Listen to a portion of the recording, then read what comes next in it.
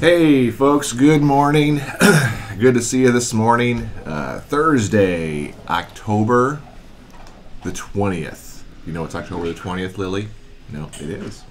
We're moving right through. Hi, Judy. Hey, so Booker family. Booker family.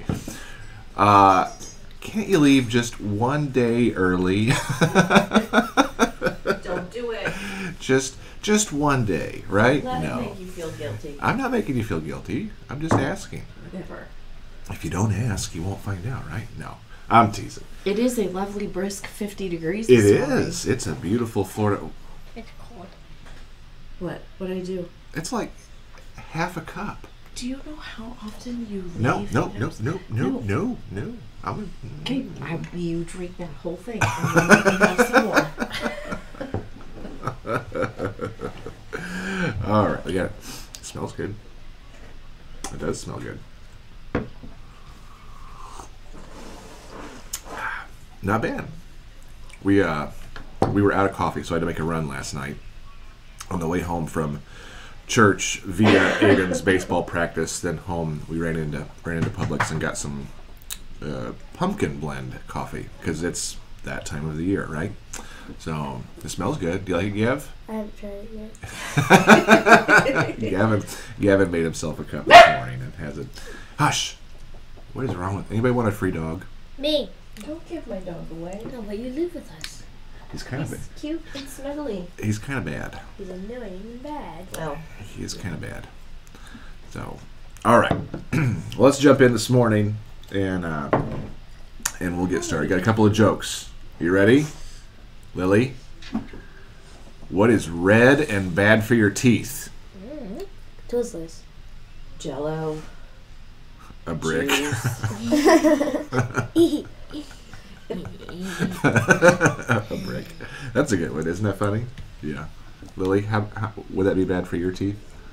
Yeah. Are you missing a few? Yeah. What do you call a bear without ears? B. B.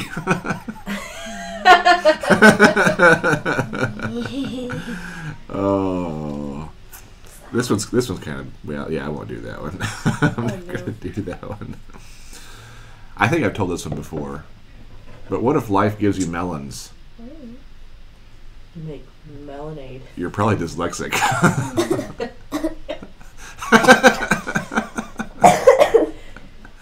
That's a good one. And this one is courtesy of Miss Diana.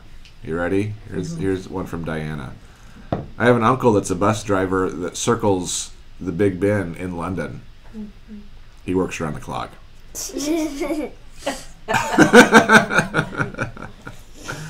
All right. Enough jokes. Oh, all right. Enough jokes. Let's jump in and do our devotional this morning. We're going to kind of move a little bit, and we're still talking about maybe developing some deeper spiritual roots and things like that. But we're gonna transition into some more practice, I guess. But we're gonna talk about faith and persistence because those two things they really go together, do they not? There's a really strong belief in our culture, that says if it feels good, do it. If it feels good, do it. If it feels, buy that thing, eat that thing, have that relationship, whatever. There's a strong belief in our culture that says if it feels good, do it. That influences every single one of us. It does. Whether you like to say it or not, it influences us. But when you allow yourself to be manipulated then by your moods, you're living your life according to your feelings. When you allow yourself to be manipulated by your moods, then that's when things start to get in trouble. But, see, God wants us to live a different kind of life. He wants to live a life not controlled by our feelings, but to live a life of faith, not a life of feelings. The truth is, I don't always feel like doing the right thing. Are you with me in that? I don't always feel like doing the right thing. But God can give us the kind of faith that persists above feelings. Dogs. They're playing this morning. They're running their laps today. Their moves say it's time to play. Right. So, if you look around, you're going to see successful people doing things that they don't feel like doing. They get tired of going through the same motions, and they want to do things differently. They do things that other people aren't willing to do. Hopefully you can't hear Owen yelling. He's oh, it's a circus today. They do things that other people aren't willing to do. So you can't be like this super stellar Olympic athlete unless you spend all the extra hours training, even though you don't feel like it, right? You can't be a master musician unless you spend many, many hours working, practicing, training. The same principle applies for a true, mature, godly Christian. The same principle applies. If you want to deepen your faith, you deepen your relationship with Jesus, you have to spend time with him, even when you don't feel like it. Do you know people who really enjoy their time with God? Do you know people that really just, they talk about it, you see it all over them, they really enjoy spending time with God? That's because they put in the work. They persisted in spending time with him, even when they didn't feel like it. They read their Bible, even though they didn't feel like it, or maybe thought they had time to do it. They spent time doing it. They spent time praying and fellowshiping with other believers. As you see, faith and persistence, they go hand in hand. Faith means you don't give up even when you're tired. Faith means you don't quit. When you're living in faith, you persist through all things. Moses is really a great example of a life lived in faithful persistence. Good morning for coffee, right? Moses was a great example.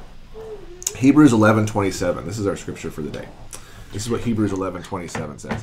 It was by faith that Moses left Egypt and was not afraid of the king's anger. Moses continued strong, as if he could see the God that no one can see. Did you catch that? Moses realized this important truth. You can only accomplish the impossible when you see the invisible. Isn't that right, Owen? Yeah. All right, go on. Go get your breakfast. Or did you already eat breakfast? I didn't eat it. You didn't eat yet, okay. You can only accomplish the impossible when you see the invisible. See, God's going to give you strength to persist. He will. He'll give you the power to keep working on the marriage that seems hopeless. He'll give you the power to pick yourself up when you've fallen. He'll give you the power to keep going when you're on the edge of bankruptcy or insolvency. He'll give you the power to keep your convictions when all the pressure around you says give in. That's what he does. See, the key to faith is to be persistent. We keep our eyes fixed. We keep our eyes focused on God, not on the problems around us. See, God's power God's power to keep us going is always there for us. That power is always there for us. We just need to ask him. Ask and you shall receive. It's so simple, isn't it? We tend to make it really complex. And I don't think we do that on purpose. I think what we do is we allow the world to creep in, the culture to creep in, and those outside influences to make us think that it's difficult. But it's really not. It's really not. We just keep persisting in him and allow him to deepen our faith so that we can walk hand in hand with the Lord wherever we go, whatever we do, whoever we come in contact with. That's it. So, question for you before we're done today. Here's your question. What obstacles in your life, what things in your life tend to limit your determination and your persistence? What things in your life right now tend to limit your determination and your persistence? What are those things? Are they physical exhaustion? Is it overcoming frustrations? Is it the culture that you're in? Is it baggage from your past that's weighing you down?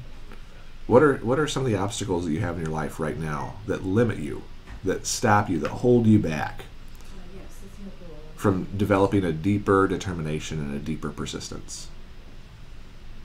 Once you begin to pinpoint those things, once you begin to see what those things are, and it's okay to make a list, write them down. I use note cards. I write down things on note cards, stick them in the Bible where I'm at, and I've got a Bible that's full of note cards. Once you develop, or once you kind of pinpoint what those things are, what are some new habits, some new traits, some new practices that you could develop to overcome those obstacles?